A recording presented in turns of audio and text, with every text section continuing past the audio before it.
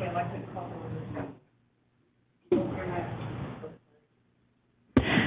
to call to order the afternoon session for Friday, the 13th of the Speech Language Pathology and Audiology and Hearing Aid Dispensers Board. I think we should call roll to make sure everybody's here. Holly Kaiser? Here. Todd Borges? Here. Karen Chang? Here. Gilda Dominguez? Here. Debbie Snow? Here. Amy White? Here. And I'm here. I'd like to ask if there are any members of the board staff or administration who would like to introduce themselves. Paul Sanchez, Board Executive Officer. Michael Knotes, Legal Counsel. Cherise Burns, Assistant Executive Officer. Heather Olivares, Legislation and Regulation Analyst. Okay. All right, we're going to move on to Agenda Item 13, Legislative Report, Update, Review, and Possible Action on Proposed Legislation. So I would like to turn it over to Heather Olivares. Thank you, Heather. Good afternoon, board members. I prepared a report for you with some legislative deadlines that have recently passed and are upcoming, and then we'll follow with some bills that we'll be taking an active position on, and a bill we may be changing our position on, and then some watch bills. So first up is the legislative calendar and deadlines. Recently, on May 6th, the last day for policy committees to hear bills introduced in their House of Origin passed. And then upcoming on May 20th is the last day for fiscal committees to hear bills introduced in their House of Origin. May 27th is the last day for bills to be passed out of the House of Origin. July 1st is the last day for policy committees to hear bills. And then the legislature will go on a recess for most of July from the 2nd to the 31st. And then they'll reconvene in the beginning of August, and there will be the last day for fiscal committees to hear bills on August 12th. So the first bill we are going to be recommending for a position is AB 1733 regarding state bodies' open meetings. This bill is dead for the year. However, we are still recommending the board adopt a support position to register our general support for this hybrid meeting model. So what this bill would do is require open meetings to provide members of the public with a physical location to hear, observe, and address the state body, and means to remotely hear and observe the meeting, and remotely address the state body without requiring public comments to be submitted prior to the meeting. This bill would allow board members to remotely participate in an open meeting without disclosing the remote location. However, the board would be required to end or adjourn the meeting if the means of remote participation fails during the meeting and cannot be restored.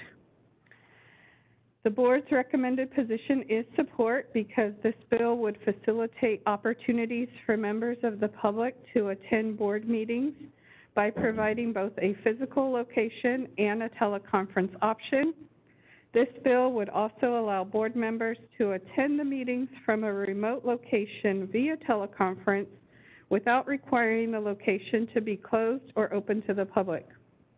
This bill may result in cost savings to the board for meetings with a physical location in Sacramento and all board members attending remotely for a cost of approximately $1,100 per meeting. Are there any questions about this bill?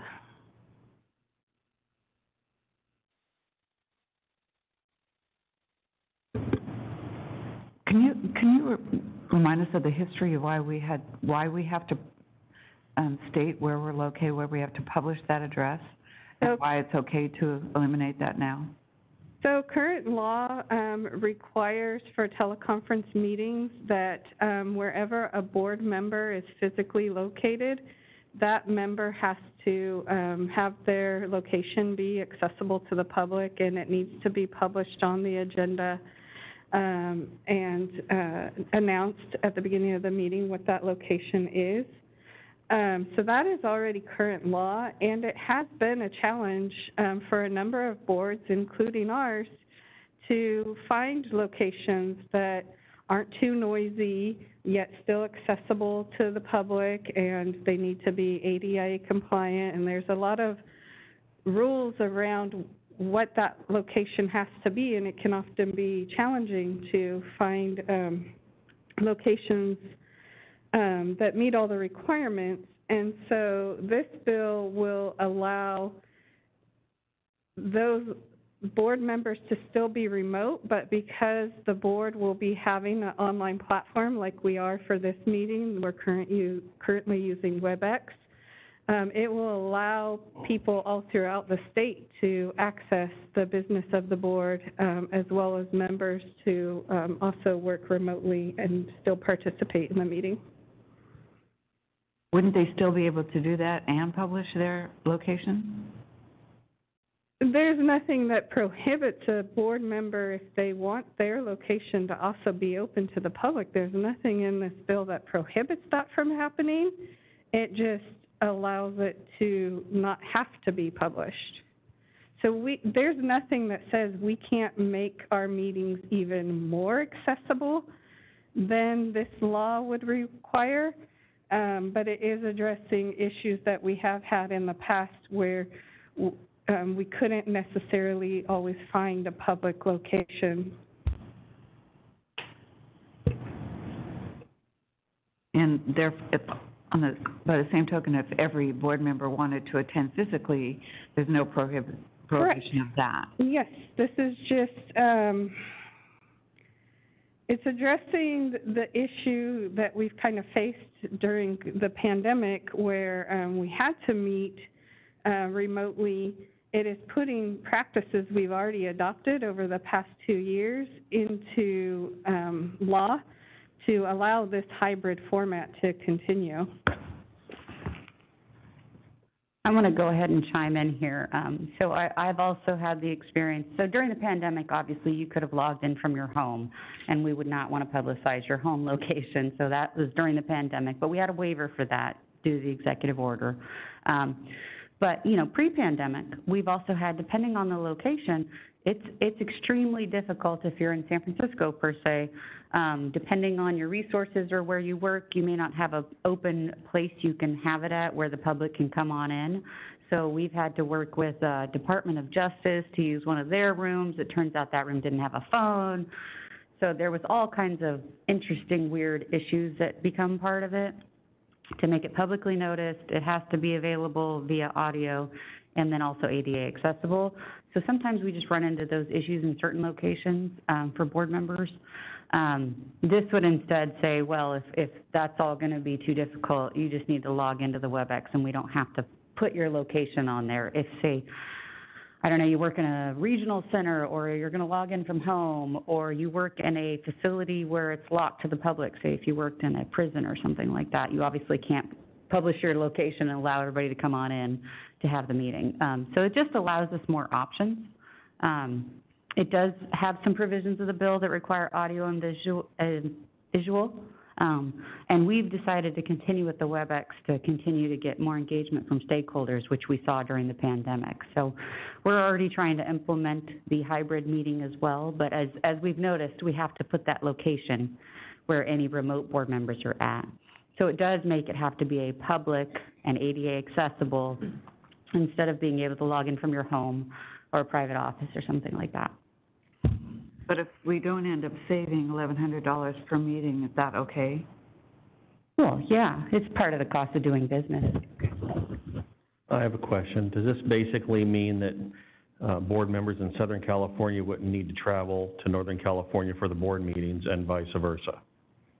It could. I believe under this bill, we would just have to have one physical location, which could be the board, and Paul and I and staff, and Michael could be in the Sacramento office with our webcam and audio up, and then we would be projecting from there. People could show up if they wanted to. Everybody else could log in. You wouldn't even have to drive in if you're local. So it kind of increases the options for you. rather than restricting it to only publicly noticed, only at those locations. But if we wanted to still come, travel and actually be here in person, that would be an acceptable choice. Yes, and it will not prohibit you from doing so. Okay.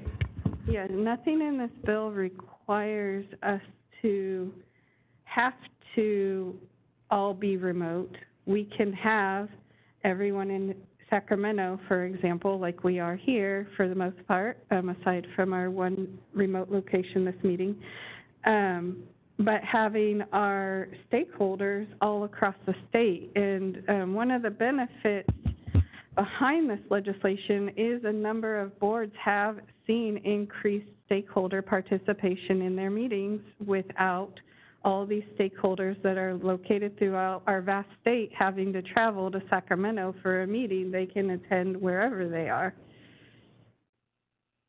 So one final point of contrast between what would occur in this bill and the current teleconference rules is, say we had all members participating from teleconference locations. Those have to be in the agenda 10 days before the meeting. If they change and you can't access that location, we got to cancel the whole meeting. If in the middle of the meeting, one of those locations has technical difficulties, goes down, we have to adjourn the meeting and we can't have any more business. So that's one of the major limitations of the current teleconference rules. Okay, is there any other board discussion?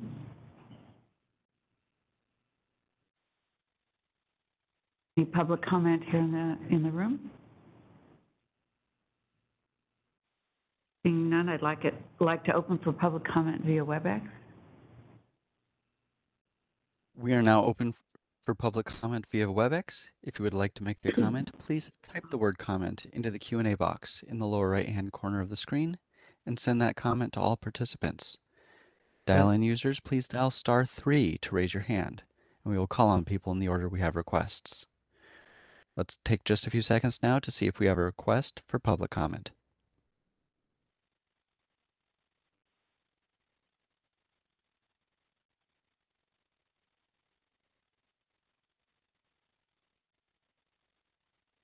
Seeing no request for public comments, would you like to move to Ms. Dominguez?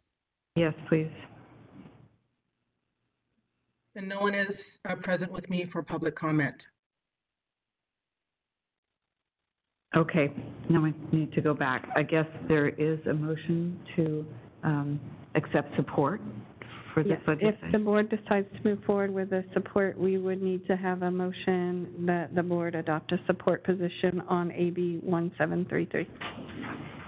So I don't think we have a motion yet. We don't. So that's what she's, If you would like to adopt a position, that's what the motion would need to say.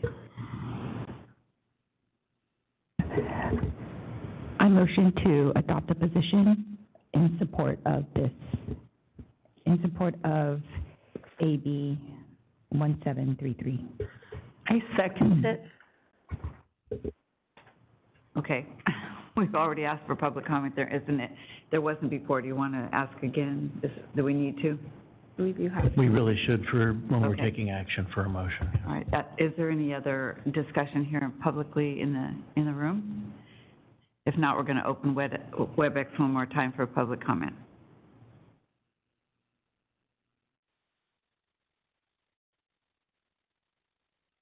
We are now open for public comment via WebEx. If you would like to make a comment on the motion, please type the word comment into the Q&A box in the lower right-hand corner of the screen and send that comment to all participants. Comment for each. Dial-in users, please dial *3 to raise your hand, and we will call on people in the order we have requests. I think you could do it at the end of the whole report if you want. Can I? That would be great. There's a motion for each one, and then And I think that is the case here. Seeing no Yes. requests for comments, would you like to move to Ms. Dominguez? Yes, please. There is no one present with me for public comment. Okay, if there isn't any board discussion, I'd like to ask Sharice to call the vote. Dr. Raggio. Aye. Ms. Kaiser. Aye. Mr. Borges. Aye. Ms. Chang. Aye. Ms. Dominguez. Aye. Ms. Snow? Aye. Dr. White? Aye. Motion carries. Okay, the next bill for discussion and the possible adoption of a position is AB 2686, which is the board sunset bill. I just saw this morning that the bill has been scheduled for the Assembly Appropriations Committee on May 18th. This bill would extend the board sunset date until January 1, 2027, and make other clarifying changes. This bill would authorize an appointing authority to remove a board member from office at any time. This bill would require applicants and licensees to provide the board with their email address by July 1, 2023, and notify the board of any changes within 30 days. This bill would also expand the reasons for which the board is authorized to take disciplinary action, including providing the board with explicit authority to enforce any violations of Business and Professions Code Section 650, which prohibits licensees from offering or receiving consideration in exchange for patient referrals. The board staff is recommending the board formally adopt a support position on this bill because it would ensure the continued existence of the board until January 1, 2027, and would make a number of clarifying and technical amendments requested by the board in our sunset report. This bill would also provide the board with authority to require applicants and licensees to provide their email address, which will allow the board to quickly and efficiently communicate new information. And as we discussed earlier in our sunset report update, the executive officer and assistant executive officer are still working closely with committee staff to include the additional legislative changes that the board included in the sunset review, the report.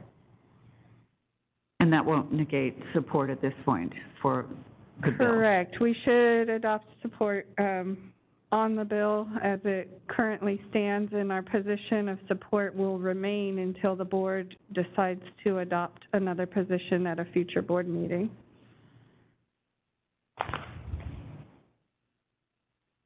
Any board discussion?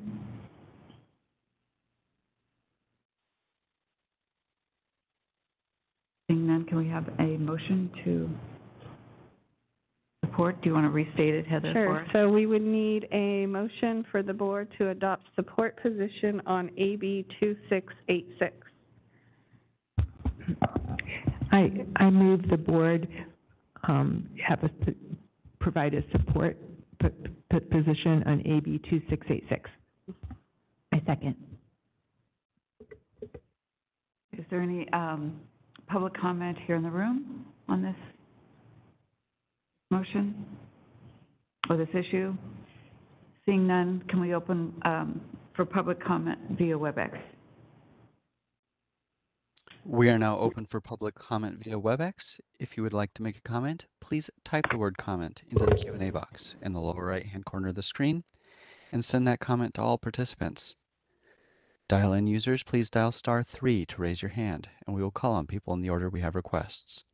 We're going to take just a few seconds now to see if we have a request for public comment.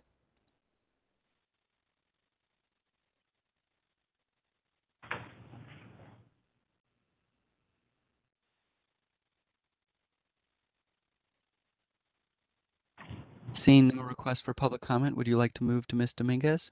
Yes, please. No one is present with me for public comment. Okay, thank you.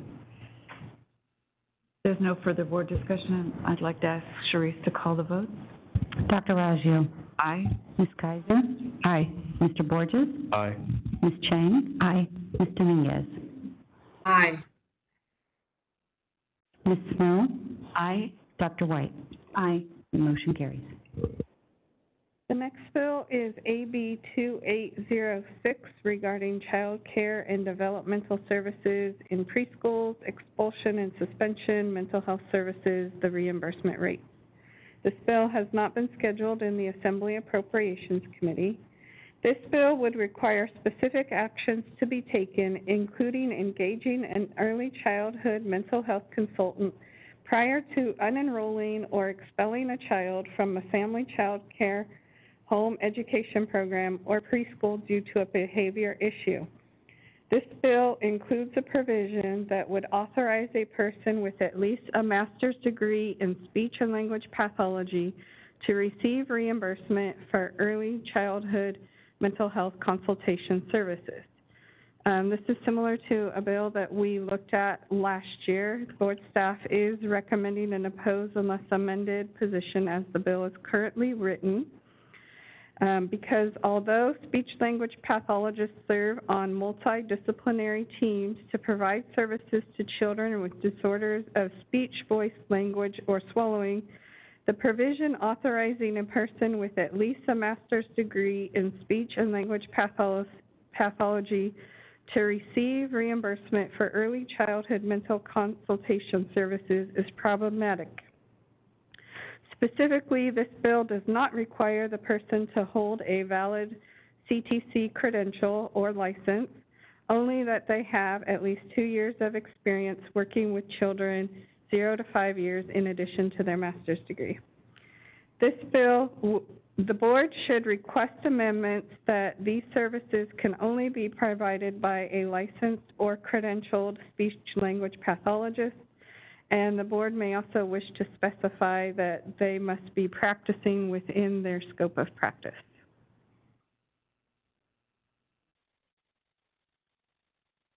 Can I just ask what the mechanism is for the board to give that feedback to the author? So we would submit, after the position is adopted of opposed unless amended, we would submit what's called a position letter to the author's office and committee staff. We would outline what our concerns are, and we would tailor it specifically to, our concerns are only germane to the aspect of the speech-language pathologist involvement, and we would request what the amendments would be, and I would actually draft up sample amendments that would be acceptable to that for them to consider.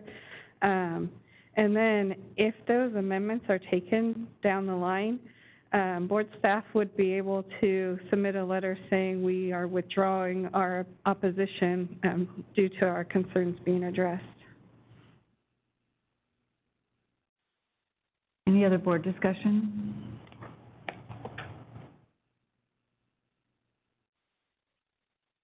Okay. Would you like to formulate a motion for us? The board is adopting an opposed unless amended position specifically regarding the requirement that speech-language pathologists should have a valid license or CTC credential, and they're adopting a position on AB 2806. I move that the board adopt an opposed unless amended position on AB 2806. Second.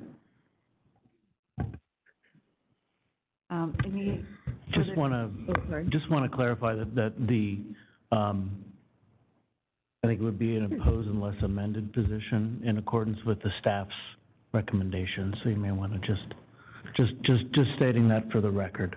Oh, I thought you did. No, not the last part. I did say according The to last staff part. recommendation. Oh, I see. Okay, I move the board recommend, or to take the opposed unless amended position according to staff's recommendations for AB 2806. Second. Any public comment here in the room? Seeing none, I'd like to ask for public comment via WebEx. We are now open for public comment via WebEx. If you would like to make a comment, please type the word comment into the Q&A box in the lower right-hand corner of the screen and send that comment to all participants.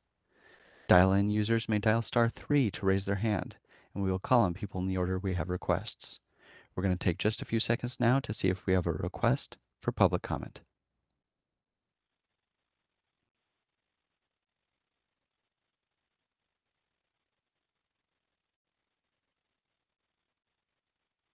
Seeing no request for public comment, would you like to move to Ms. Dominguez? Yes, thank you. No one is present with me for public comment. If there's no further board discussion, Sharice, could you call the vote? Yes. Dr. Raggio? Aye. Ms. Kaiser? Aye. Mr. Borges? Aye. Ms. Chang? Aye. Ms. Dominguez? Aye. Ms. Snow? Aye. Dr. White? Aye. Motion carries. The next bill is SB 1031 regarding inactive license fees. This bill is currently on the Senate Appropriations Committee suspense file. This bill would require the renewal fee for an inactive license to be half of the amount of the fee for the renewal of an active license unless the board establishes a lower fee. Board staff is recommending an opposed position because we have multiple concerns with the blanket provisions of this bill.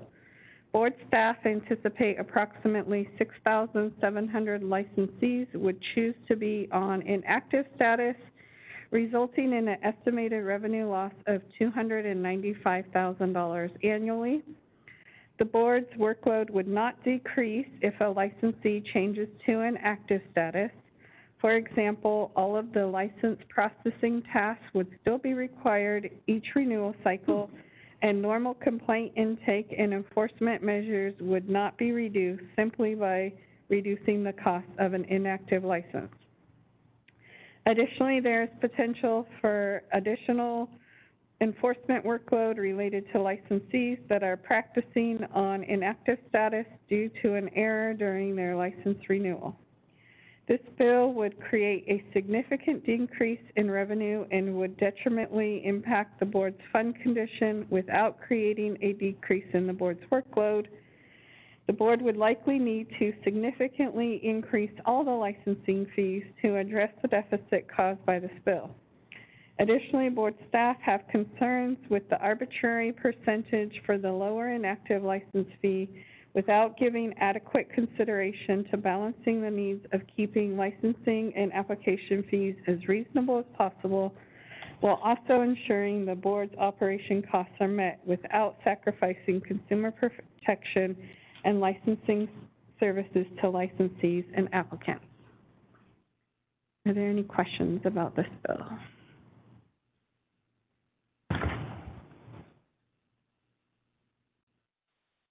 Any board discussion?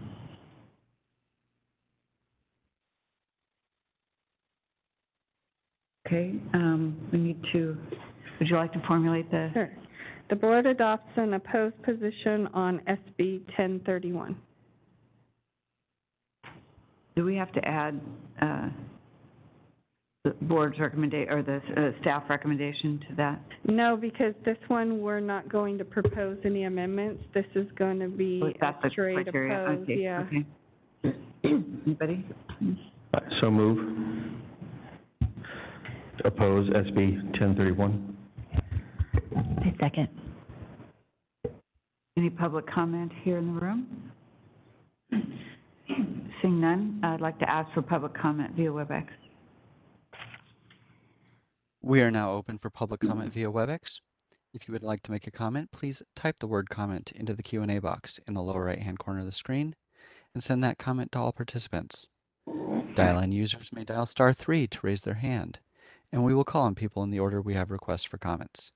We're going to take just a few seconds now to see if we have a request for public comment.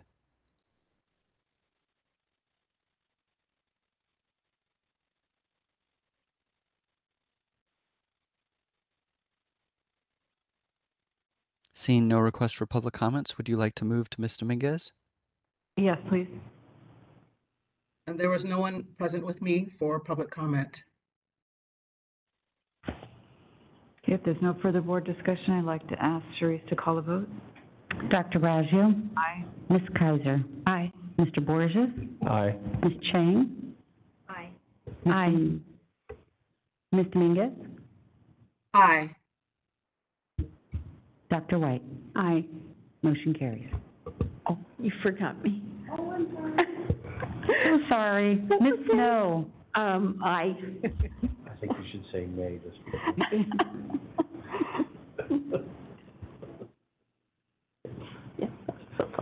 Okay, the next bill is SB 1453 regarding speech-language pathologists and the fees procedure. This bill is currently on the Senate floor. This bill would make changes to the flexible fiber optic transnasal endoscopic procedure, commonly known as the fees procedure.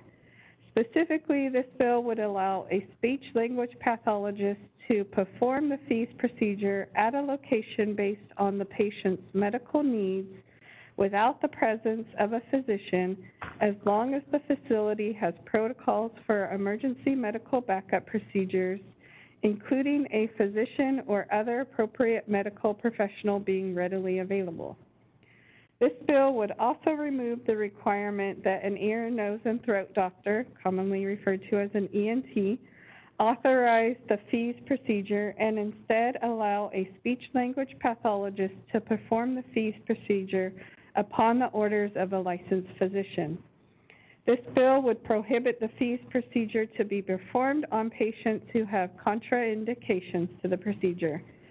Additionally, this bill would clarify that a speech-language pathologist must perform 25 supervised fees procedures and obtain written verification from one ENT that they are competent to perform the procedure. Board staff is not recommending a formal position on this, but rather recommending the board have a discussion to formulate a position. Board staff receive a number of inquiries from licensees regarding uncertainty with the requirements for the fees procedure. This bill would provide clarity to licensees regarding the requirements to obtain written verification of competency, who must authorize the fees procedure, and whether a physician must be present during the procedure. This bill would allow the fees procedure to be performed in locations based on the patient's medical needs without the presence of a physician, as long as the facility has protocols for emergency backup procedures, including a physician or other appropriate medical professional being readily available. However, emergency medical backup procedures, other medical professional, and readily available are not defined in statute or regulation, leading to a potential lack of clarity regarding this provision. The board may wish to consider requesting amendments to require the provisions of the bill to become effective at a later date to provide the board with time to develop regulations to provide clarity to this provision. Board staff are concerned that it could be potentially harmful to consumers to create a situation where the fees procedure could be done at locations with inadequate medical backup procedures and without appropriate medical professionals due to the lack of specificity in the statute. Board staff recommend a delayed effective date of a minimum of 18 months to allow the development of regulations based on the amended statute. Additionally, this bill would specify contraindications to the fees procedure, but ASHA also identifies additional contraindications, including severe movement disorders, severe bleeding disorders, and recent trauma to the nasal cavity. The board may wish to discuss amendments to add additional contraindications to the fees procedure into the bill language. The board may also wish to consider requesting amendments that include a reporting requirement to ensure that adverse events that occur during a fees procedure are reported to the board, as current law does not require locations outside of health facilities to be reported to the Department of Public Health or another appropriate licensing board. Board staff have reached out to a number of stakeholders to gather information regarding the fees procedure to improve our understanding of the procedure. There are various opinions among stakeholders regarding the risks involved, the locations where it is safe to perform the procedure, and the emergency backup procedures that should be in place. In addition to the information provided in my legislative report, there are a number of materials included in the board packet to help with the discussion on this bill. So we can start with board member discussion, and I believe representatives from CASHA were also planning to attend this meeting to discuss in the public comment portion. And I wanted to also state that we have a letter from our public board member, who's also an ENT, Dr. Tulio Valdez, that we'll be able to read. I just have a quick question. Under the summary, it says that there be other appropriate medical professional being readily available. Is there any definition to readily available? There is not, and that's why we are recommending either in statute further defining these terms or allowing us time to define it through regulation. My other question is does this bill have opposition? It does not have any opposition on record at this time. When would it be appropriate to look at Dr. Valdez's comments? Do you want to wait, or? We can read it now. Did you want to read it, Shirley? I can't hear it. Sure, I can read it. Would you like me word for word? It'd be interesting to know what the questions were posed to him and then what his responses were. Yes, so I will go about it that route. So I think I'll just go where he starts off. To start, the FEES procedure in which a flexible endoscope and camera are placed in the nasal cavity and nasopharynx to provide an image of the larynx during swallowing. In expert hands, this is a safe procedure. However, there can be risks associated with the procedure. He was asked, what are the main risks in the FEES procedure? The main risks are the possibility of aspiration of the food by the patient into the lungs, bleeding caused from the scope, and vasovagal episodes, which can be risky for cardiac patients. The next question was, would one ENT have time to supervise 25 procedures? Should this provision be amended to specify that 25 FEES procedures must be supervised in person by an ENT? And he said, this is an essential requirement for patient protection. Yes, there must be 25 witness scopes supervised by an otolaryngologist, but this does not need to be the same otolaryngologist. Aside from just introducing the scope, there is a need to understand vocal fold mobility and anatomical changes caused by surgery. This is especially true in head and neck cancer patients. He was asked, are there concerns about no longer requiring an ENT to authorize the FEES procedure and opening up the authorization from all licensed physicians? And he stated, in some circumstances, the test can be ordered by other physicians, but for patients that have undergone fragile patients where ENT involvement and medical knowledge are necessary.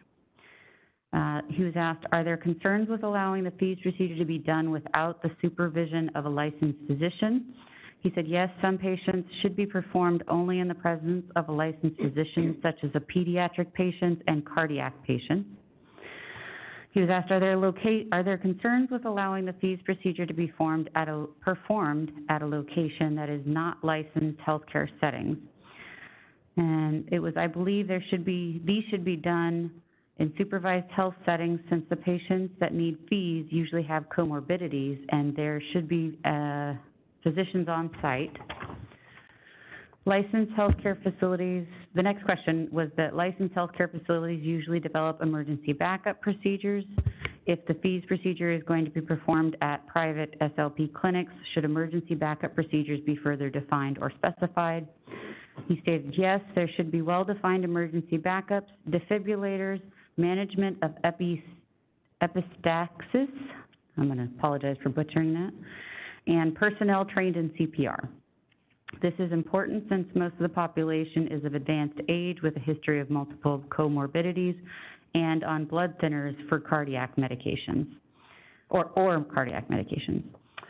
And then he stated, there must be regulations to protect patients treated at SLP clinics. There should be well-defined emergency backups, defibrillators, management of epistaxis, and personnel trained in CPR, as with any other medical procedure, as well as regulations for endoscope cleaning. And then the last question, the bill lists contraindications for the FEES procedure, but ASHA also identifies severe movement disorders, severe bleeding disorders, and trauma to the nasal cavity as contraindications.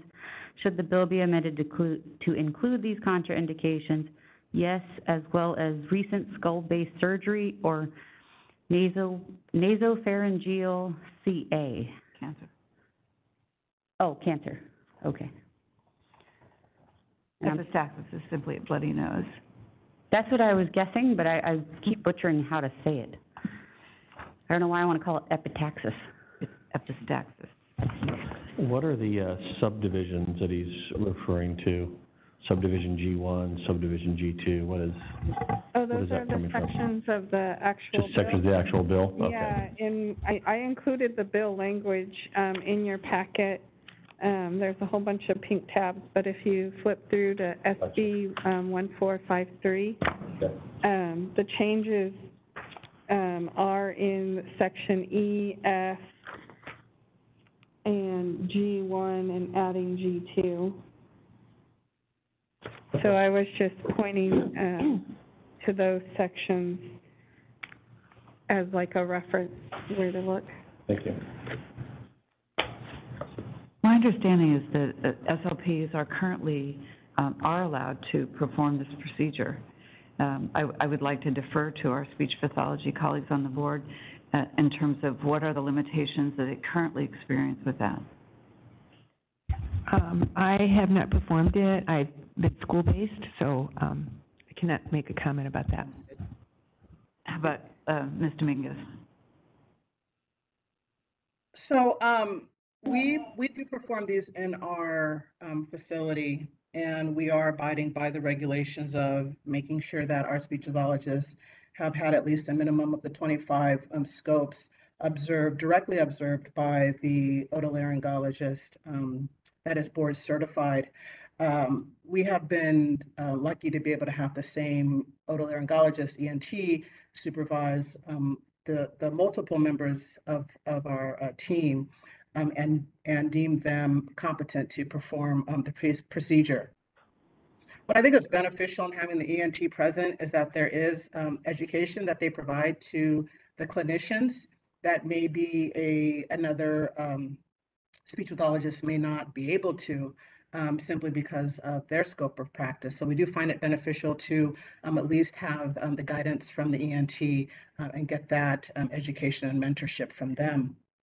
I did look at the attachment from ASHA regarding the states with specific instrumental assessment requirements. And they did touch upon many of the requirements that were referenced in the American Journal for Speech Language Pathology article, that part 1. So forgive me if I'm going back and forth, but what I think is important is that we do make sure that we're protecting the consumer, providing them a safe environment for the professionals to do this, because there are risks. There are risks, again, with how you clean the scopes. You know, there have been issues with major infections from scopes that aren't adequately cleaned, as was mentioned before. But I do think that in the summary that, and I agree with the letter as well, Doctor, what he mentioned, is that it would be a good consideration to be able to do the FEES procedures if it's ordered by an ENT or another physician, and not just the ENT authorizing it. So allowing an order to be given for this procedure to be done by us.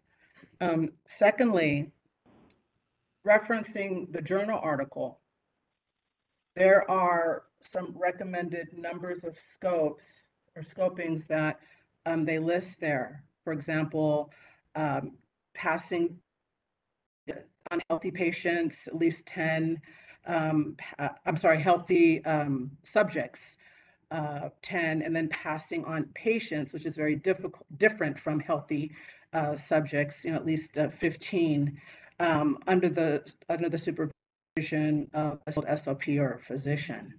So I really do appreciate this journal article, obviously, that has some research behind it, right? And you see the ones who have authored this, well known in the community for swallowing disorders. So I think it's worth incorporating the recommendations from that journal article into how we move forward with this document.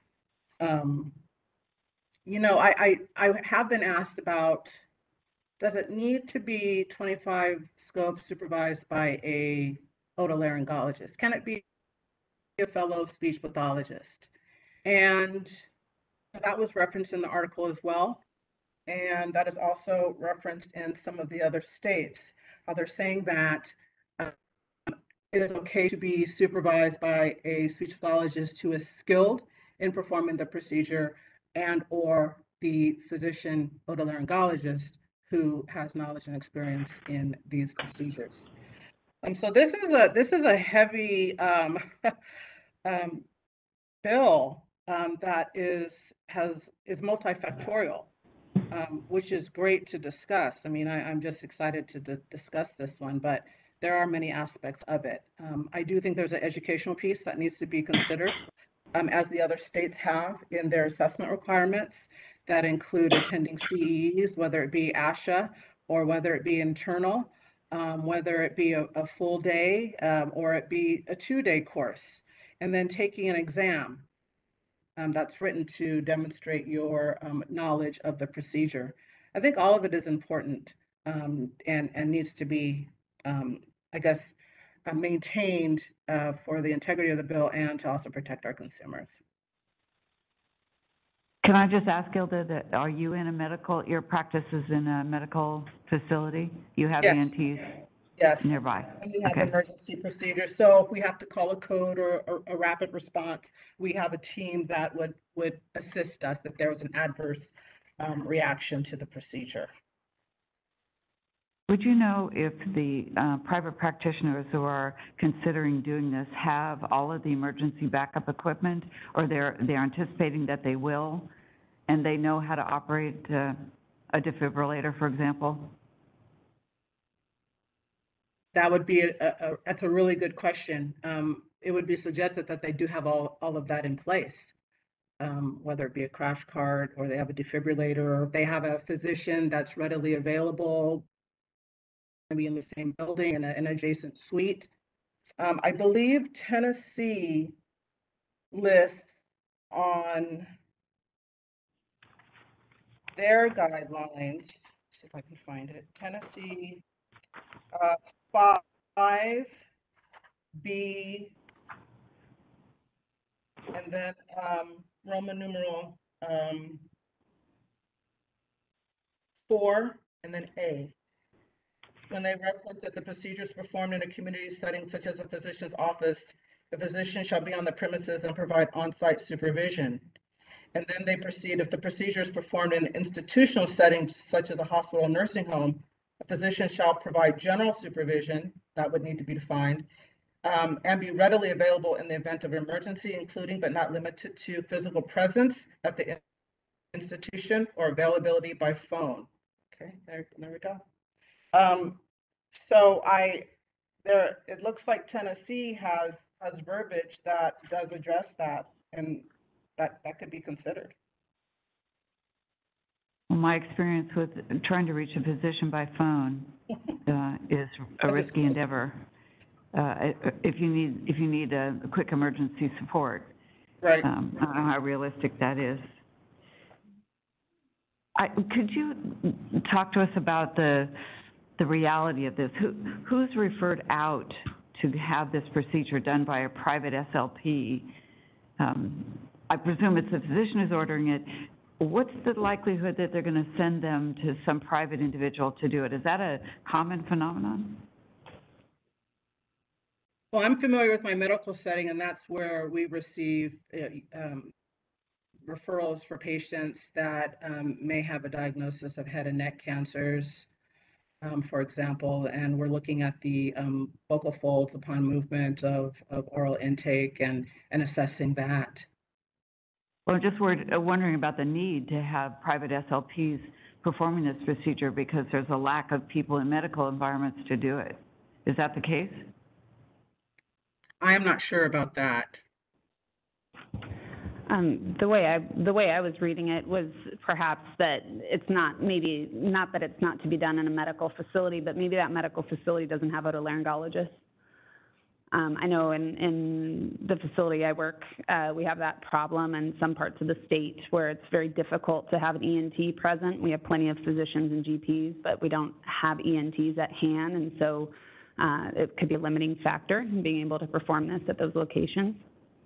Do they limit then where they have to go to do it at this point? They just can't? If I'm understanding this one correctly, it's currently required that an ENT be present, right? Okay, so in the VA facilities, they have to go to where such personnel exist? They are working on that. I like that too. Gilda, I'd like to go back in the discussion a little bit to the 25 hours of training, and you mentioned that you were able to have that training through your mentor being an ENT, and the article that you referred to does talk about the supervision for that could be, in the training, could be conducted by a skilled SLP or a physician. Dr. Valdez had said that it should be an ENT. I've heard some subject matter experts agree with the article saying it can be a skilled SLP. So I wondered what your thoughts are, even though your own experience was with an ENT. I think their knowledge and their expertise is valuable for mentoring us and teaching us this Sorry, I didn't hear at the very beginning. Could you say that again, Gilda? I do think the mentorship and the training that we receive and the collaboration that we have with the ENTs is valuable. Many of our patients are being seen by ENTs, otolaryngologists, and have pathologies that are being, whether they're treated behaviorally, medically, surgically, and we're part of that multidisciplinary team. So to maintain that collaborative work for the safety of the consumer, I think is valuable. Now, the 10, 15, 25, however that's broken up, I do think that, again, I'm going to say it, is that the ENT is valuable for that process, for that learning experience. Maybe up to the 25, maybe there's a number utilizing this journal article, maybe the first 10 is observed by an otolaryngologist, just for example, and then the next 15 can be supervised by someone who has been deemed competent to assess the competency of others, whether that be a speech language pathologist that's signed off by an ENT or that ENT themselves. But this article says that it's, I believe it's 10 healthy and then 15 patients with dysphagia, so 10 disordered. And then there is a mentor assessment, and then there's indirect supervision. Again, it is a safe procedure under the trained hands, but there are risks, and also trained eyes that can see disorders, see lesions, see aspiration. Again, that's hard to see on the feet, but looking at the swallow function during the passing of the scope, along with the feeding of the bolus, whether it be solids or liquids. But we didn't have an issue. We've grown to have a great partnership with our ENT because of our collaboration on these procedures.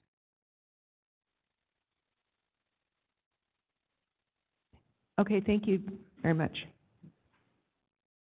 Gilda, I was just wondering if you know if there's more than one type of endoscope. Are they all the same? There's different manufacturers and different sizes, different units.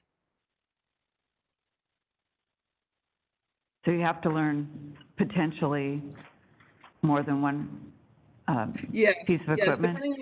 Depending on the type of scope, the way you hold it, whether it be, lack of a better term, overhand or with your palm facing up, whether you're holding it like a pool cue or holding it like you're throwing a javelin.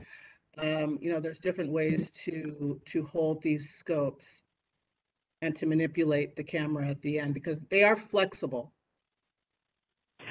Does the manufacturer provide training on how to use an autoclave? So for us, we have set up the training for that through our supply processing department to make sure that we are following those guidelines. We have to meet guidelines for certain accrediting bodies. So we have to make sure that we're following through with that. So we're not going to be causing harm. So Gilda, I have a question. Would you then say, since there's different scopes, performing 25 procedures with one type of scope, does that automatically make you competent to operate a different type of scope? Or would you then need to have 25 procedures with the different scope because how you use it is not exactly the same? I don't see that is specified when I'm reading through all these articles and documents per se that you have to have an additional 25 if you're utilizing a different type of scope. It's not. It just says 25 procedures, but if there's different scopes, and you potentially may use different scopes in your practice, that would be a concern of mine. Yeah. The term readily available also generally low-key freaks me out a little bit. What does that mean? And it does say the primary goal of passing the scope on healthy volunteers is to gain technical proficiency in handling, passing, and manipulating that endoscope in order to attain a desired view and observe function while keeping the person comfortable. Right, but it doesn't necessarily, Right. I mean, that's kind of a generalized term though for Yes. almost as if it's a generalized scope, Right. but not all facial tissue is Kleenex. No. Are there highly portable versions of this equipment? In other words, in the bill it's reading, this allows us to go and take care of the patient at their most comfortable place. I'm in my mind, I'm picturing things like rehab facilities and nursing homes, et cetera, where maybe it might be difficult for those individuals to get to a medical center. But does that not really matter? I mean, are there not portable versions of this? Is that kind of... Maybe members of the public can comment on this, but I have heard that there are now companies that are doing portable fees or just now starting to do portable fees as there have been in the past doing portable modified barium swallow studies. Right. But these units, many of them do, at least the ones we have, come on wheels, and you can roll them through the facility. Maybe that's part of the purpose of the bill itself, is to allow for those more portable aspects to be utilized in facilities that aren't hospitals but have patients or clients who might be difficult to get to a medical facility for care. True. Can we And if know the someone's sponsors? Oh, sorry. That's okay. Sorry. Sorry, Gil, go ahead. And I think if someone is going to a nursing home, they would have those medical procedures readily available, including the staff and the equipment.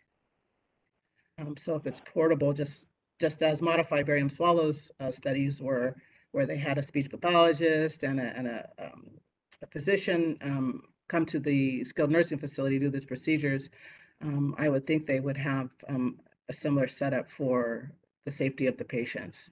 But again, I haven't personally experienced a portable service for this. And there's no differentiation in the bill for adult versus pediatric? None? No. Would you say this is a fairly invasive procedure?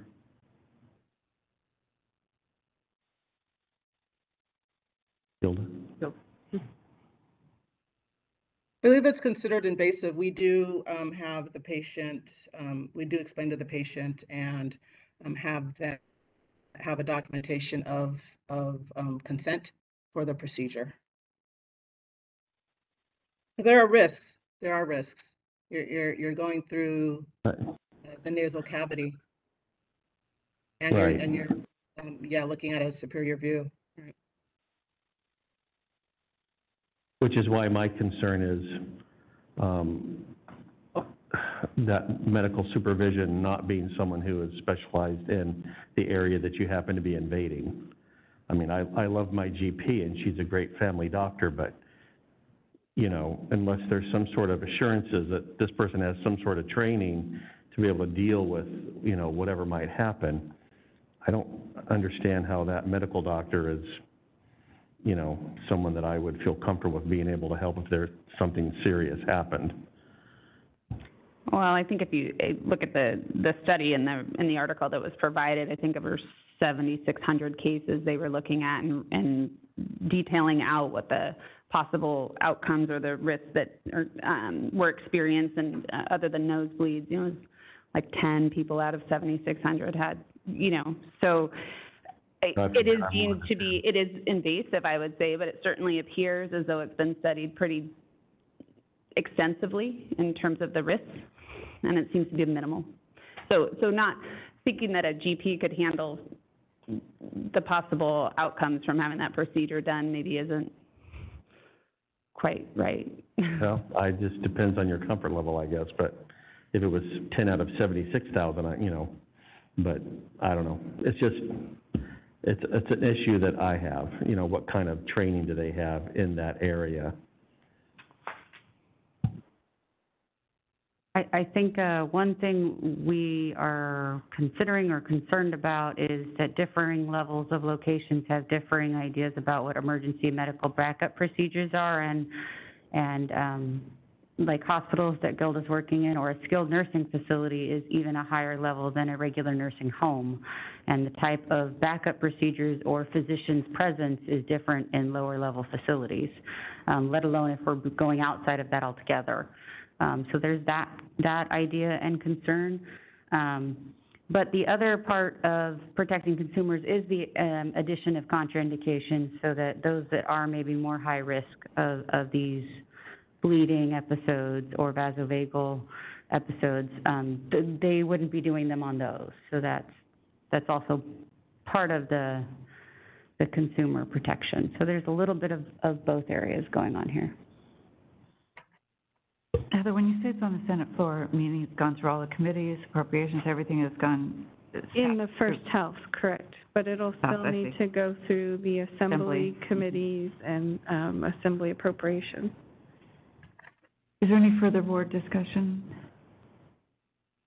I'm not exactly sure what the motion would be in this case, since... So it would really depend on the board.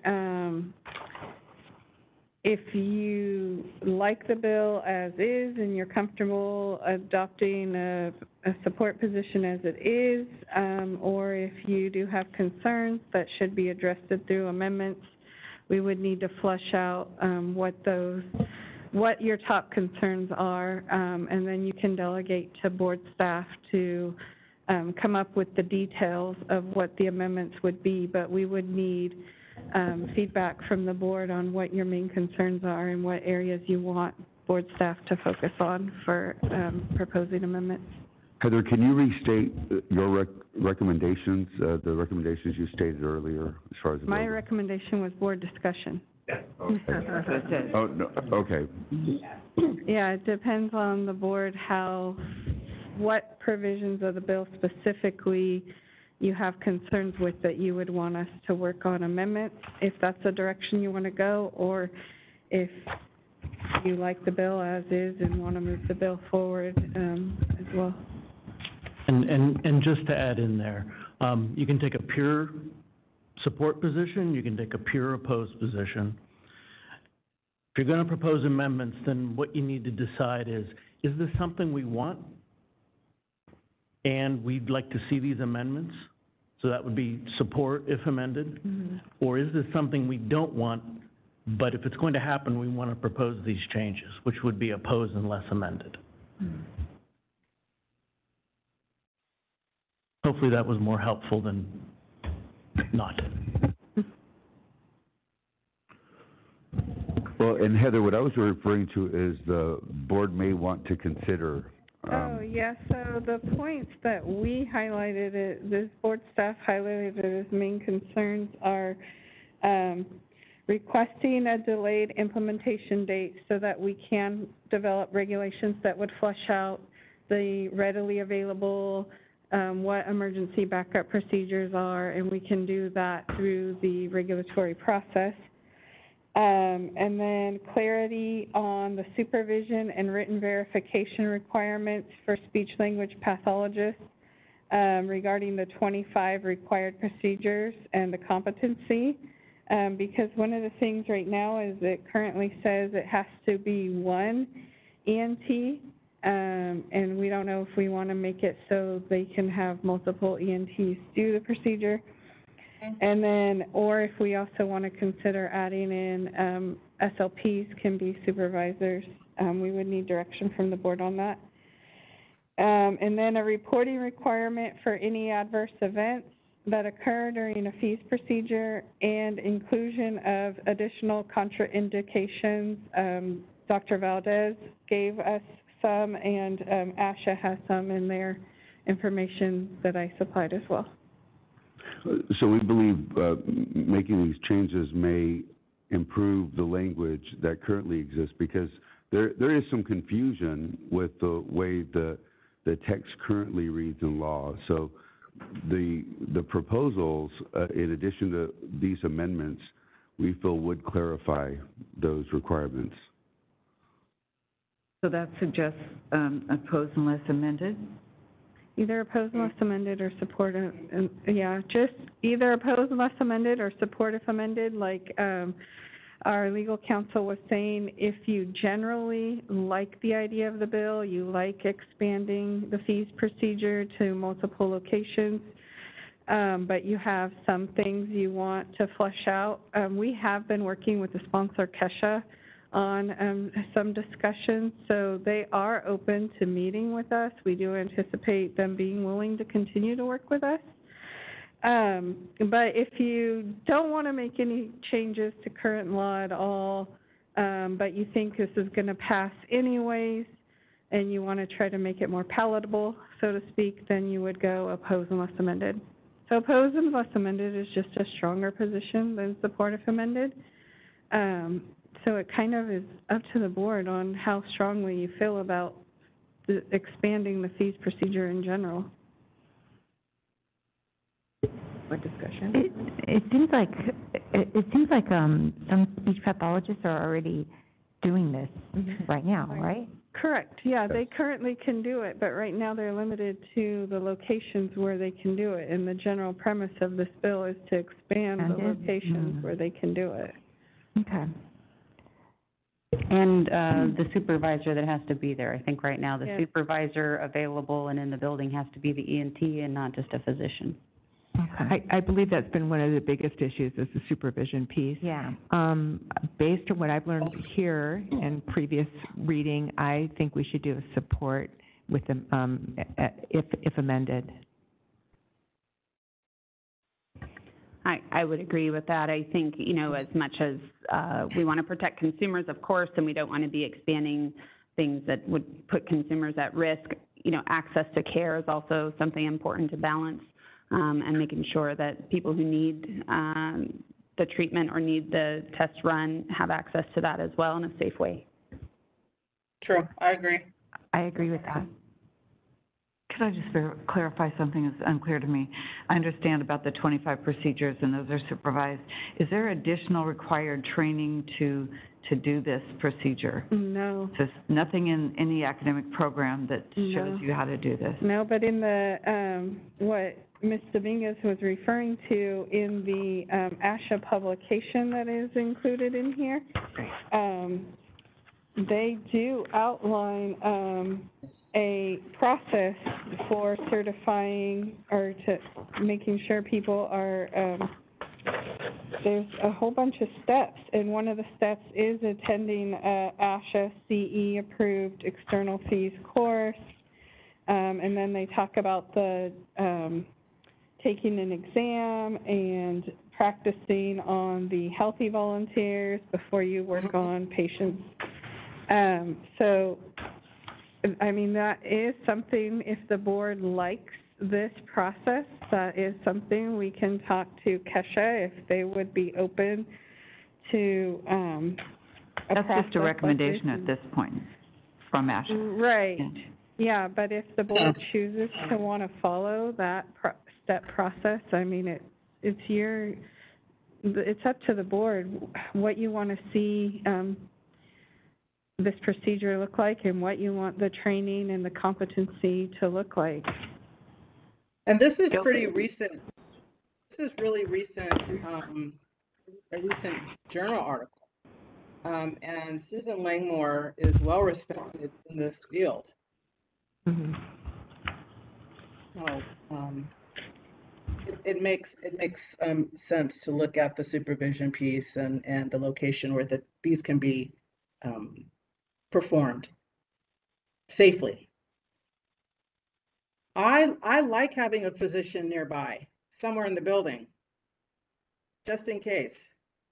I like being able to have the availability of a team who can assist if, you know, the patient faints.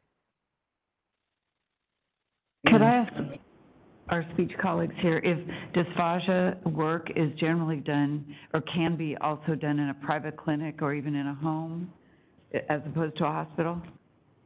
I think of that as kind of equally invasive, or requires great skill to not endanger.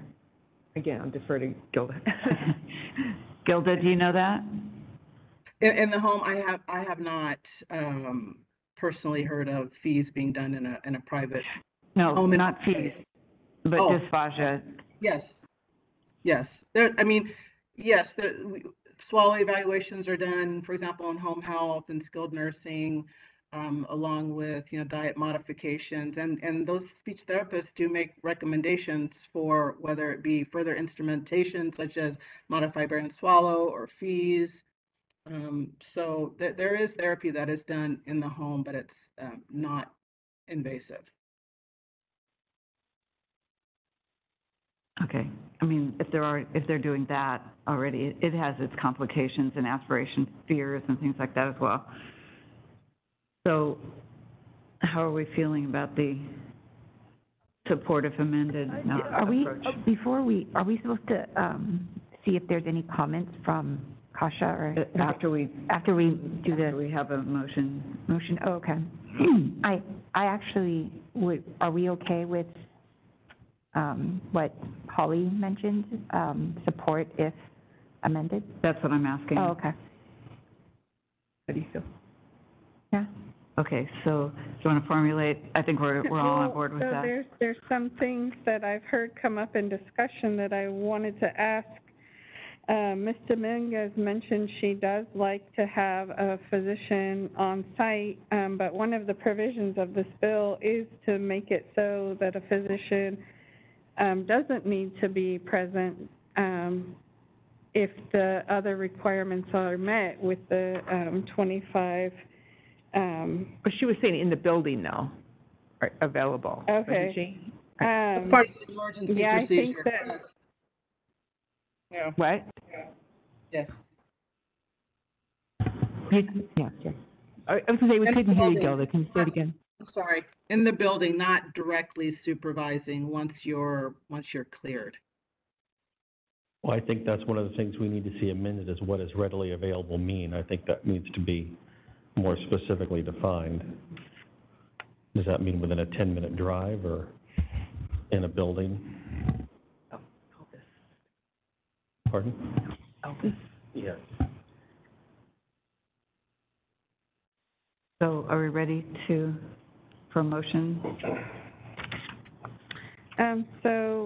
What we would recommend, if you're in agreement of all our areas that board staff thinks needs to be clarified, it would be, I move that the board adopt a support, if amended, position and delegate to the executive officer or their delegate to request of and negotiate amendments to the bill with the author and sponsor in order to achieve a reasonably delayed implementation date so that the regulations can be clarified through regulations, Oh, sorry, so that the bill could be clarified through regulations. Clarity on the supervision and written verification requirements for the speech-language pathologist, 25 required procedures, and competence to perform these procedures.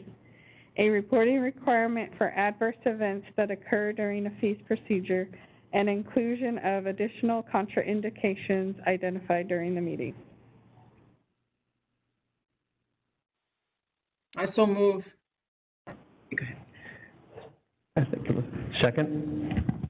But you moved, Oh, that was my, I didn't hear I didn't hear somebody. Ms. Dominguez made the motion, so moved, so Okay, that's okay. the motion language that Ms. Oliveris read. Any discussion here in the room? Any public members who want to discuss it? Here, seeing none, can we open it for public comment via WebEx? We are open for public comment via WebEx. If you would like to make a comment, please type the word comment into the Q&A box in the lower right-hand corner of the screen and send that comment to all participants. Dial-in users may dial *3 to raise their hand, and we will call on people in the order we have requests. And we have a request from Laura Wasco. Bear with us just a moment, please, and we will send you a request to unmute your microphone.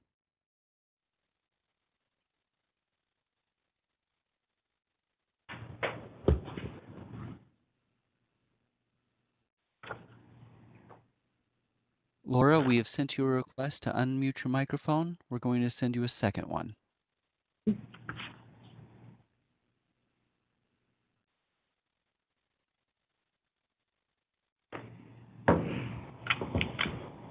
All right. Let's move on to Jennifer, and we'll circle back to Laura in just a moment. Jennifer Kisner, we're sending you a request to unmute your microphone.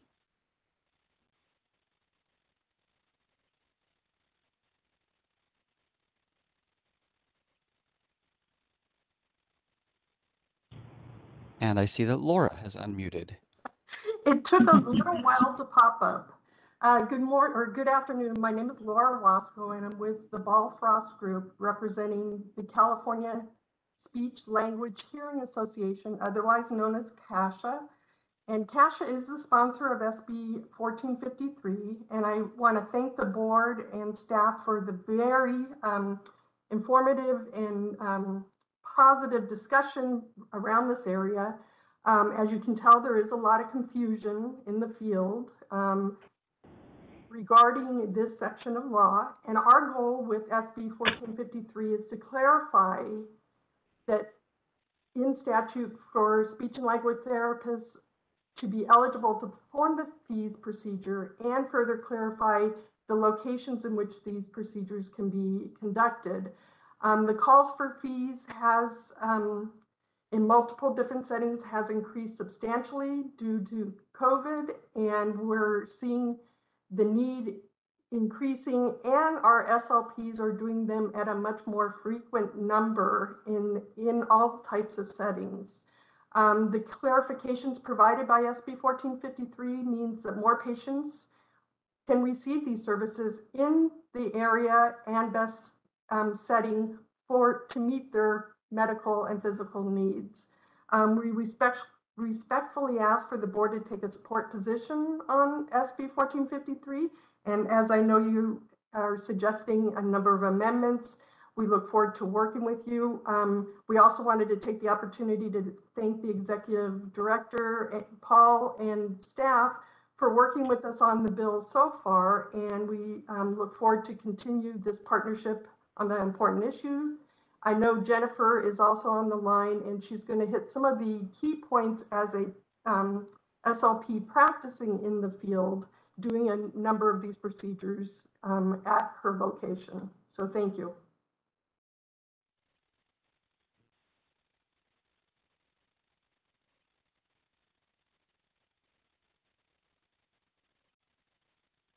Okay, let's circle back to Jennifer. Hello, can you hear me? Yes, go ahead, please. Okay, so thank you so much for this opportunity to talk to you. My name is Jennifer Kisner. I'm a speech language pathologist and clinical specialist at Stanford Healthcare in the Head and Neck Oncology Clinic. And I've been performing fees for the last 15 plus years. I probably do anywhere between 1 and 6 a day. I just wanted to give a kind of brief overview again. I know there's been a lot of talk about what it is, but fees is a procedure that has been established back in the late 1980s by Susan Langmore and colleagues as a method for objectively evaluating swallowing function, and it's currently used as a standard clinical tool worldwide. The examination requires a skilled clinician to pass a very small diameter scope through the nose in order to visualize the throat. Once the scope is passed through the nose, the speech pathologist provides the patient with food and liquid mixed with a colored contrast in order to objectively evaluate both the safety and efficiency of their swallowing function and also to make appropriate dietary recommendations. The FEES examination is a low-risk procedure and can be performed in any medical environment where the patient is located to objectively evaluate swallowing, and patients who benefit from this examination really vary widely from pediatrics through geriatrics and across multiple disorders such as stroke, brain injury, head and neck cancer, and most recently with patients who are dealing with swallowing issues related to COVID-19. And I also have my board certification in swallowing and swallowing disorders for the last 22 years, and I'm happy to answer any clinical questions if you have them. Thank you. Is there any radiology involved in this procedure? No, radiologists assist us with the modified barium swallow study, which is the second objective swallowing study that we have. FEES and modified barium swallow studies are the two most widely used swallow evaluations.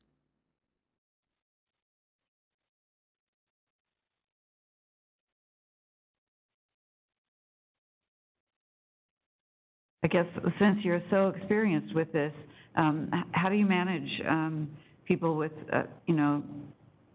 contraindicated situations? Do you take them on anyway because you have an ENT nearby? You're in the seat of, otolaryngology expertise. So what happens when a problem has occurred? Surely something has to happen. It has happened in the last 15 years. Yeah, so it's interesting because I actually teach a FEES course at Stanford. My next one is coming up in a month where we do a 2-day course where we show people how to do FEES, and then we have otolaryngologists present so that they can get their practice passes, start to get those passes, which typically is what folks do. In my 15 years of doing FEES, I've had a couple of nosebleeds and maybe a vasovagal or two, nothing that required the patient to have to be transferred to a higher level of care. Everything was able to be treated within the setting. There are, besides the ENTs, we have fabulous APPs, our advanced practice practitioners, which are nurse practitioners and physician assistants, who are also within our hospital and clinics, but I know they also are in skilled nursing facilities and rehabilitation centers. So any medical setting will have emergency medical backup plans. So if something happens, even if it's someone passes out or someone falls, during physical therapy, we have our emergency backup plans within the facility. I'm sure they're sort of universal, but there's standard work around if this happens, you do this, you call this number, you call this person. And I think that in a skilled hands, FEES is really a very low risk procedure. We are not, puncturing through any orifice. We're going through natural openings in the nose and we're just peeking down into the throat. The endoscope probably goes 2 inches. That's all it needs to go into the nose, to the back of the throat, and then the end of the scope, the head of the scope moves, it articulates up and down so that you can get a good image of the throat. I understand the concerns about wanting the patients to be safe, and I come from a big patient advocacy background where I want the patients to be effectively evaluated for their swallowing so that someone doesn't sit with a feeding tube for long periods of time because nobody was able to do the swallowing test. And it happens over and over. So being able to in a timely manner, evaluate someone's swallow, it's all about their quality of life and getting them back to eating. So I think why we wanted this bill, the amendment to this bill, was so that in skilled hands, that we would be able to offer this procedure, not just in a hospital setting, but in other medical environments where patients need the test. And unfortunately, some of them have to wait weeks and weeks in order to get an appointment in a facility. So I'm really just advocating for patients to get the right procedure at the right time so that we can move their healthcare forward. Are you comfortable with a private practitioner doing this in their office? I would want to know what medical procedures they have. You know, I have worked at Stanford Hospital for 22 years, and so I've always been in a medical environment. I'd want to know what would want to know what their backup procedures would be. Did you say, are you actually training residents? I train And fees? speech pathologists on how to do fees, and in my course that I do, I work with my Stanford laryngologists and speech pathologists who are trained, and we get a group of people for 2 days, and we do the didactic portion, and then we do hands-on portion.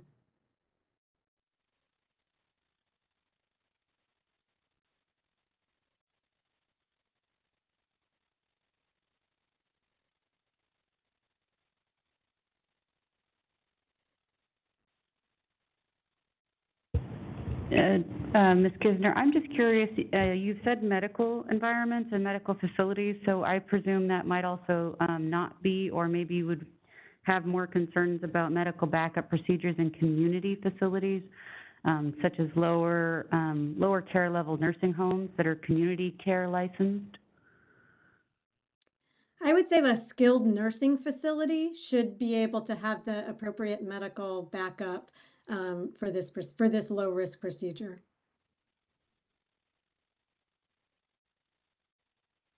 And there are multiple studies that really, when you say adverse reactions, they really are, you know, a vasovagal or a nosebleed.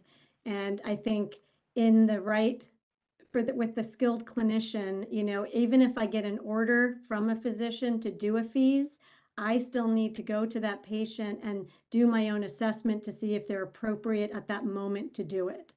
So if they're, you know, delirious or they're on medication or there's some reason that they're not appropriate, they can't follow directions or don't understand what I'm doing, or maybe the doctor didn't know that they have, you know, broken their nose in multiple places and it's hard to pass the scope. So even with the order, I still go in and do my evaluation to make sure that this is the right test for this patient at this time. I'd like your opinion on whether the 25 procedures need to be trained by an otolaryngologist versus a highly skilled SLP such as yourself. Thank you, Holly. I think that what we really need the laryngologist for is to safely show people how to pass a scope. I think the actual examination of giving food and liquid trials and doing compensatory strategy training, my laryngologist doesn't know that because that's my field of expertise. So that what the laryngologist really is, you know, showing that, yes, this person can safely pass a scope. They know the anatomy and physiology of, you know, from the nasopharynx down to the glottis. But they're not, I don't think that they're all appropriate to pass someone for doing the procedure because it really is a speech pathologist procedure to do, if that makes sense. Thank you.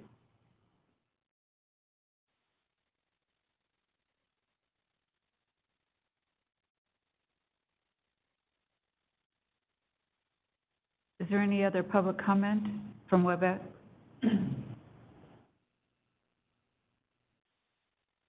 We have a request from Kenya Gomez.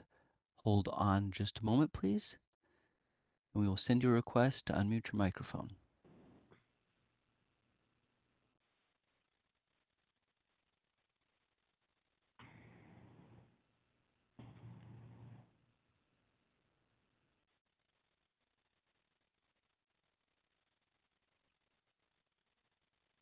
Good afternoon, everybody.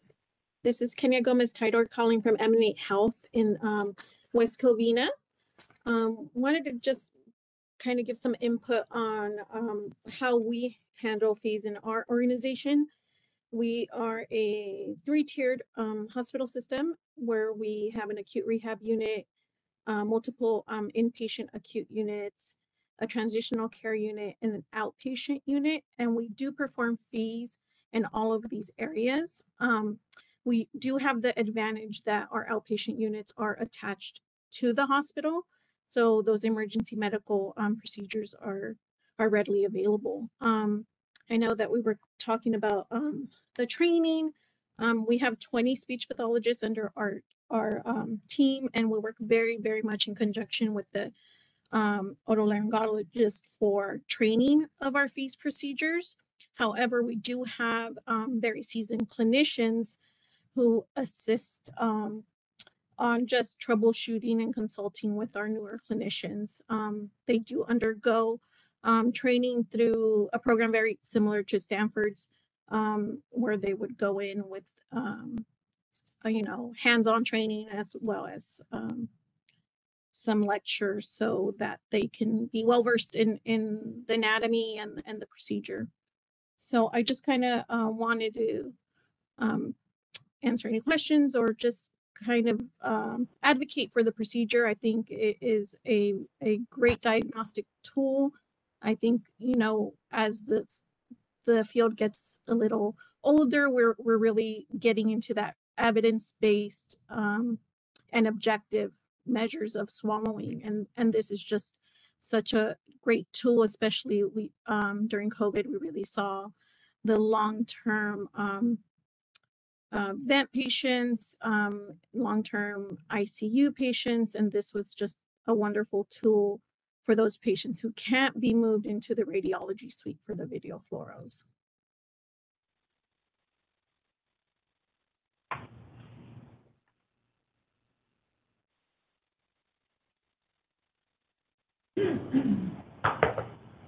And those are all our requests for public comment through WebEx at the moment. Okay, I'd like to thank everyone for their public comments. Those were very helpful. Can we ask if Gilda has any public input? There is no one else here with me for public comment. Okay, if there's no further board discussion, I'd like to ask Sharice to call the vote. Dr. Raggio. Aye. Ms. Kaiser. Aye. Mr. Borges. Aye. Ms. Chang. Aye. Ms. Dominguez. Aye. Ms. Snow. Aye. Dr. White. Aye. Motion carries. Okay, the next bill on my list is AB 225. This is regarding veterans and military spouses. This bill has not been scheduled in the Senate Business Professions and Economic Development Committee. The board currently has a position of opposed unless amended. This bill would expand current law requiring a temporary license for applicants currently licensed in another state who are married to or in a domestic partnership with an active duty member of the military currently stationed in California to also apply to applicants who are veterans within 60 months of separation and active duty members with official separation orders within 90 days. There is currently a provision in the bill that would remove the current provision that allows a temporary license to expire upon the denial of an application for a permanent license. The board's opposition is just specifically to that provision. If this bill moves forward, we will continue to advocate for that amendment and then be able to remove our opposition to the bill. The next bill is AB 1662. licensing boards, disqualification from licensure for criminal convictions. This bill has not been scheduled in the Assembly Appropriations Committee. The board currently has an opposed unless amended position. However, the bill has been amended since the board adopted that position. This bill would now require boards to establish a process for prospective applicants to request a pre-application determination whether they may be disqualified from licensure based on their criminal history. The board may require prospective applicants to furnish fingerprints to conduct a criminal history record check. The board must notify the prospective applicant in writing if their criminal history could be cause for denial and include information regarding the criteria for substantially related crimes, the process to request a copy of the complete conviction history, notification of the right to appeal the board's decision, and the rehabilitation criteria established by the board. This bill would authorize the board to charge a fee of up to $50 for this pre-application determination. Board staff is recommending that the board move to an opposed position based on the current direction of the bill. Although the bill would allow the board to charge a $50 fee for this determination, this fee would not fully recoup the board's costs. This bill would significantly increase the board's workload to review potential applicants' criminal history records and make a predetermination whether they may be disqualified from licensure based on their criminal history. Additionally, this bill would require the board to develop a number of new procedures, including the process for requesting a pre-application determination, the process to provide the potential applicant with their complete conviction history, and a potentially very costly appeal process. Does anyone have any questions?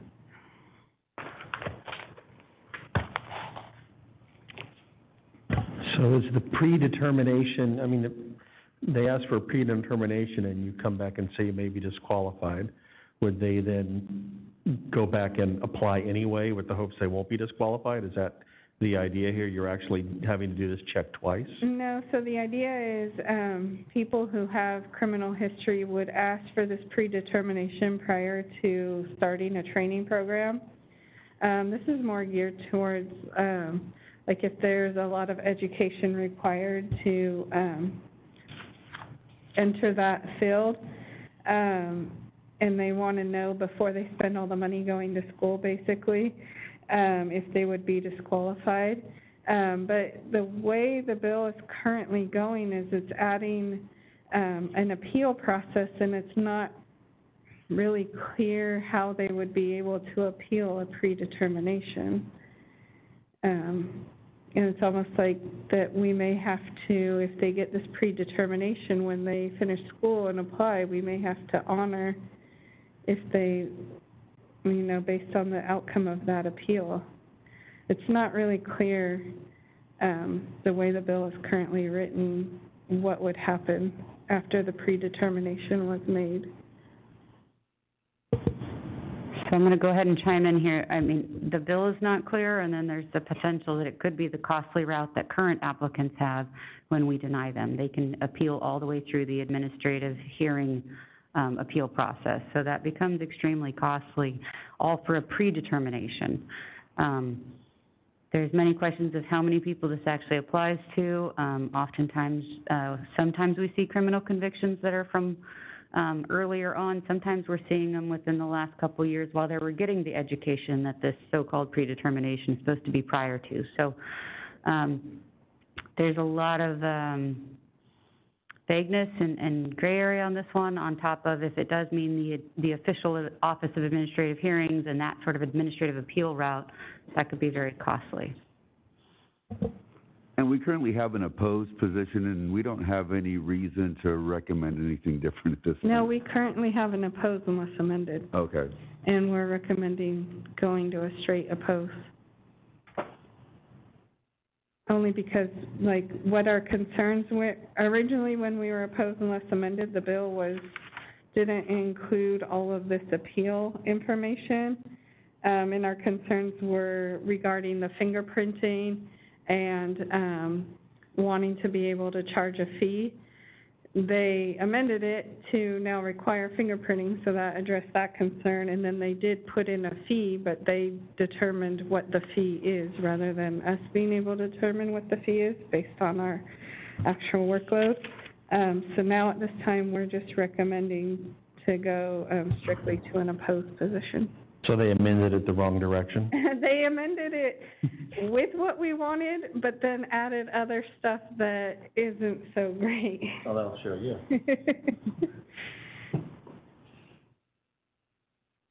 Any other board discussion? I ask, we can make the same motion for, one is opposed if amended, unless amended, under the same motion? So currently on this bill, where it says current board position, we currently are opposed unless amended. And I submitted a letter and I communicated with the author staff what amendments we wanted to see to the initial version of the bill.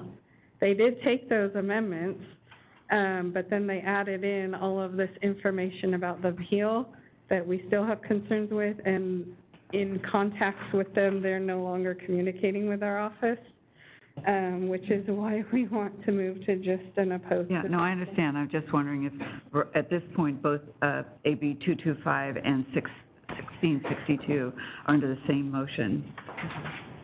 Oh, we don't need to do anything to AB 225. We don't need to change our position. So we would only need a motion that would say the board is adopting an oppose on AB 1662. Okay. If we wanted to change our position, then we would need a motion to change our position. Correct. Okay, so that's all we're dealing with here. Okay. Yeah, AB 225, there's no change, so I don't believe we need to have public comment, correct? Because we're not changing anything? No. Okay. We can do public comment at the end of the report if there's comment on other bills. Okay. Okay, would you like to formulate our motion? So the board adopts an opposed position on AB 1662.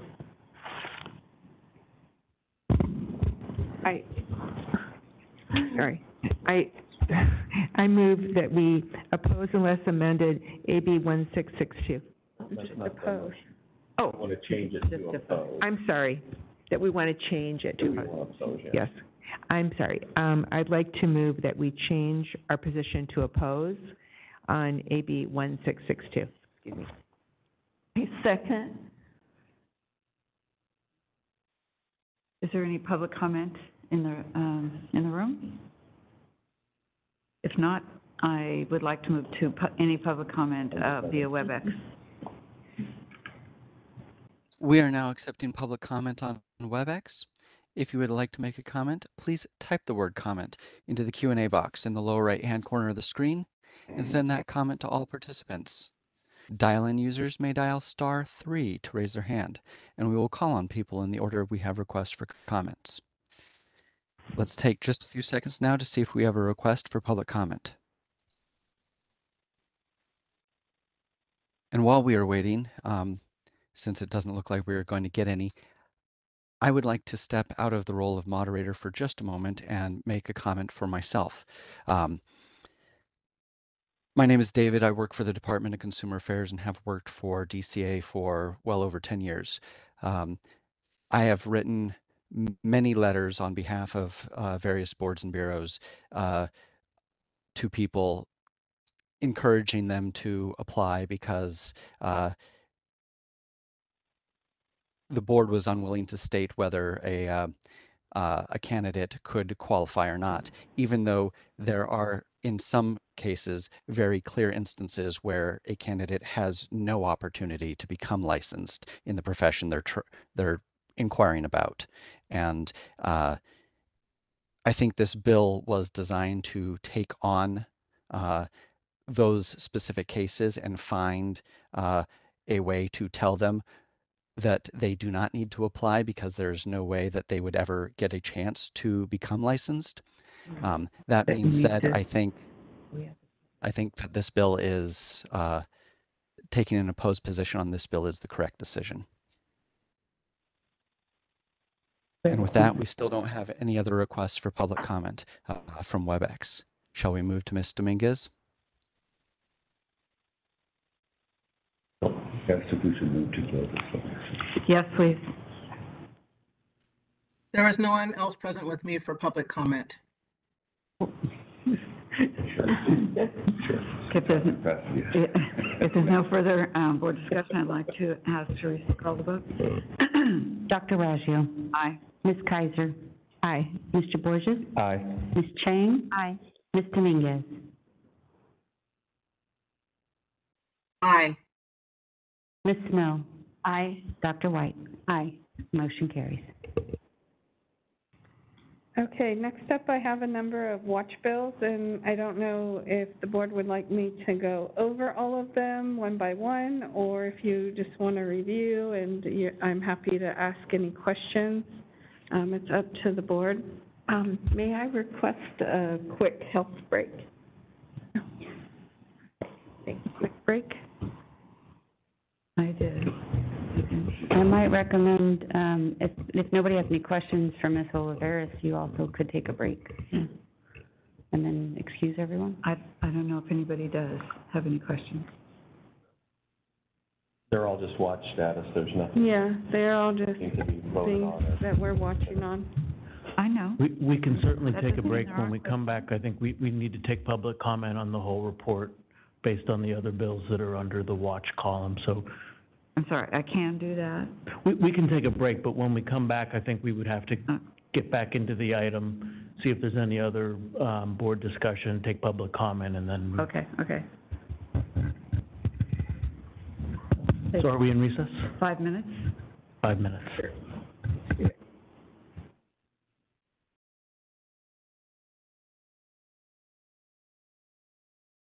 Back to item B. Sure.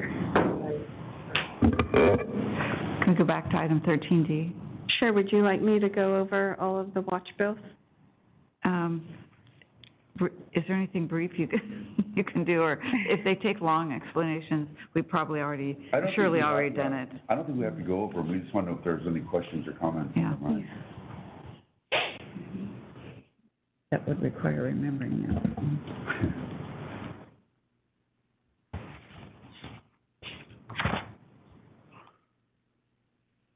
Okay, not seeing any board discussion. Is there any public comment from via WebEx?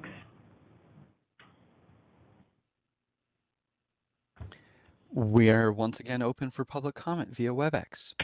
If you would like to make a comment, please type the word comment into the Q&A box in the lower right-hand corner of the screen and send that comment to all participants. Dial-in users may dial *3 to raise their hand, and we will call on people in the order we have requests for comment. We're going to take just a few seconds now to see if we have a request for public comment.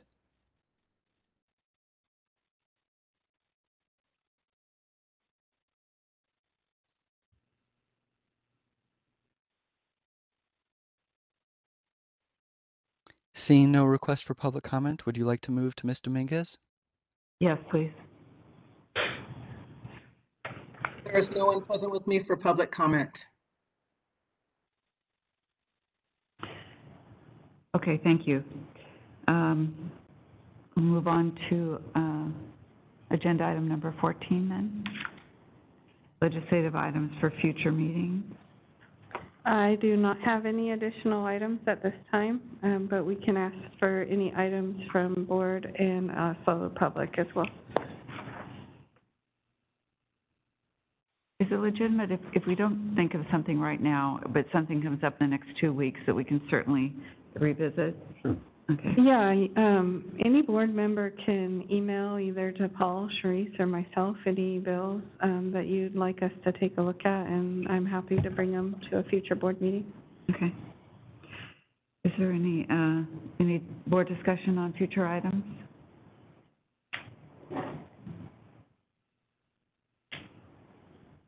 Seeing none, any public members in the audience who would like to discuss this?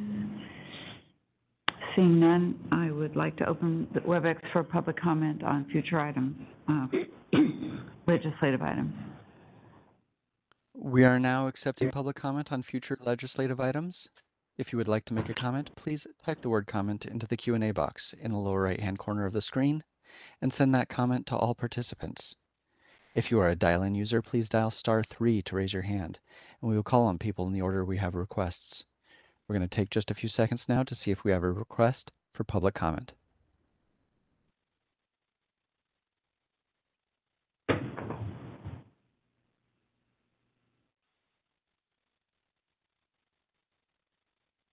Seeing no request for public comment from WebEx, would you like to move to Ms. Dominguez? Yes, please. There is no one present here with me for public comment. Okay, thank you. And thank you, Heather, for all your work and explaining. We appreciate that. Let's move to agenda item 15, future agenda items. Is there anything that board staff would like to mention at this point about future agenda items?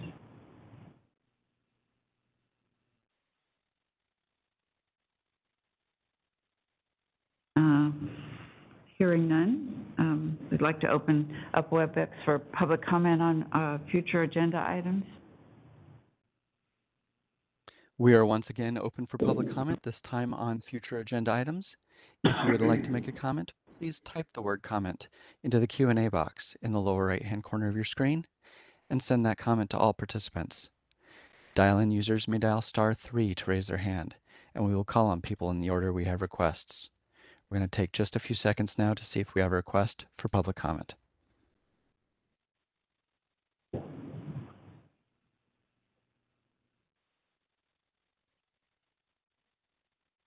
Seeing no request for public comment in WebEx, would you like to move to Ms. Dominguez? Yes, please. There is no one else present with me for public comment. Okay, thank you. We're now going to move into closed session.